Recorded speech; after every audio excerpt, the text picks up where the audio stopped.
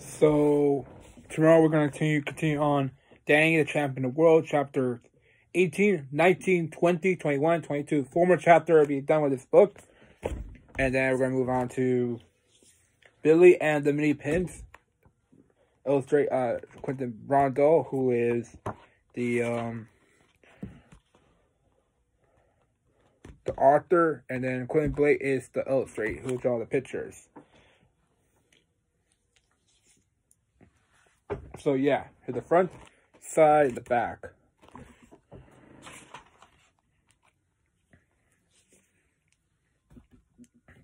Introducing Billy's mother, Billy, Don Mitty, the Minpins.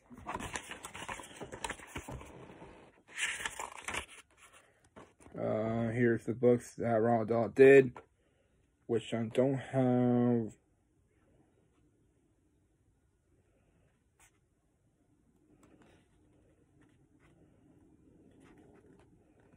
And these are the picture books right here. These are the picture ones.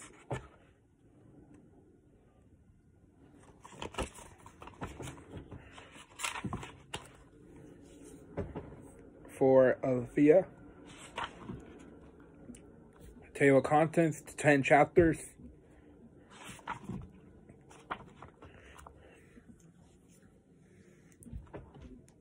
Anyway, chapter 1 has been good. Little Billy's mother was always telling him exactly what he was allowed to do and what he was not allowed to do. All the things he was allowed to do were boring.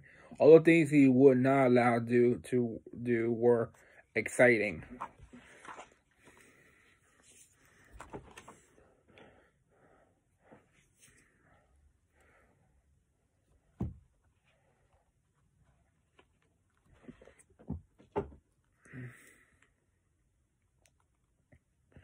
One of the things he was never allowed to do, the most exciting of them all, was to go out through the garden gate all by himself, explore the world beyond, period. On this sunny summer afternoon, little Billy was knee on the chair in the living room, gazing out through the window at the wonderful world beyond.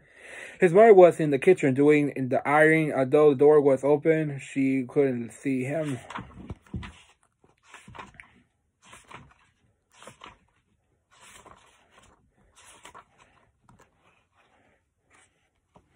Hold on, guys. Let me get my card.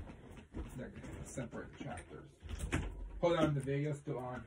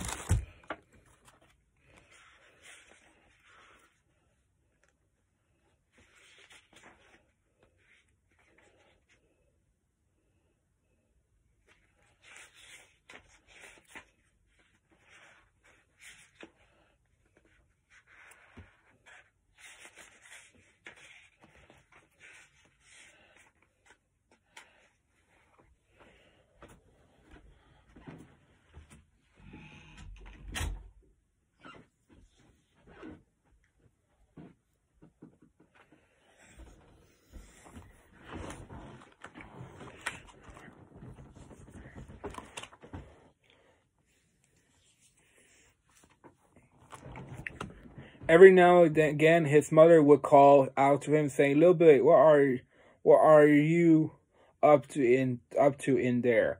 And little Billy would always call back and say, "I've been good, mommy." But little Billy was awfully tired of being good. Through the window, not so very far away, he could see the big black secret wood that was called the Forest of Sin. It was something he had always longed to explore.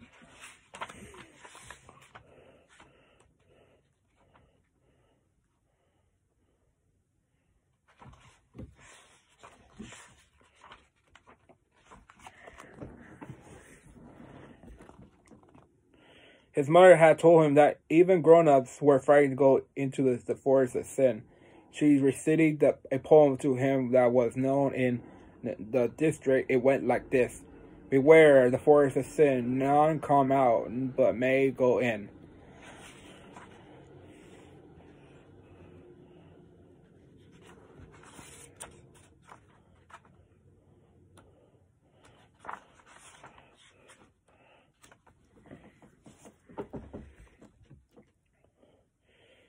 "Why don't they come out?" Little Billy asked her.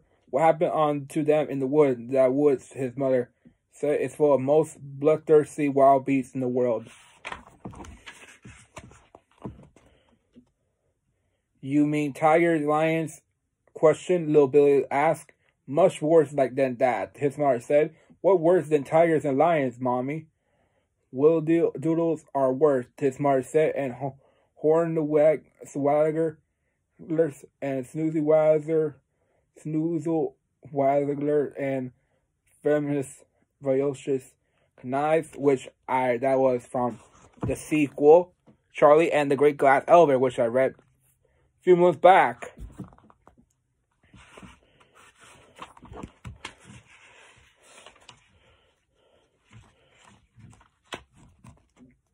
And worst of all is the terrible blood-sucking, tooth-plucking, stone-clucking Spittler. There's one of them in there too, a Spittler, Mommy, of course. And when the Spittler chases after you, he blows clouds of hot smoke out of his nose. "Would he eat me up?" Little Billy asked. "It won't go," his mother said. Little Billy did not believe a word of this. He guessed his mother was making all it up just to frighten him and stop him ever going out of the house home alone. And now Little Billy was kneeling on the chair, gazing longing through the window at the famous forest of sin. You can see Billy and his mother tell him the real stuff, like the movie The Nightmare Before Christmas from Disney. Yeah, something like that. Little Billy, his mother called from the kitchen. "What are you doing?" "I've been good, Mommy," Little Billy called back. Just then a funny thing happened. Little Billy began to hear somebody whispering in his ear. He knew exactly who it was. It was the devil. 666 is the devil's number. The devil always started whispering to him when he was especially bored. It would be easy, the devil was whispering, to climb out through the window. No one would see you. In a jiffy, you will be in the garden, and in another jiffy, you will be through the front gate, and yet another jiffy, you would be exploring the marvelous forest of sin, but all by yourself.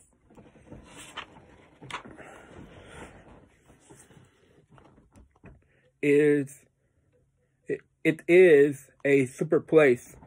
Do not believe one word of what your mother says about Wagglers, Hornwagglers, and Snoozlewaggler and Venomous Knives, and the terrible blood-sucking, tooth-plucking, stone-chuckling Spittler, and there are no such things.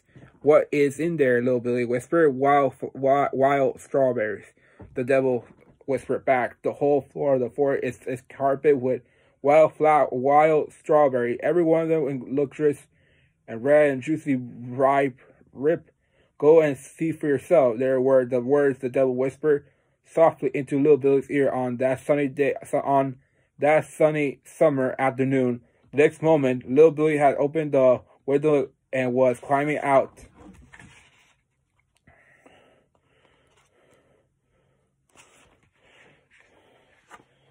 You can see Billy escape from the house, which is cool.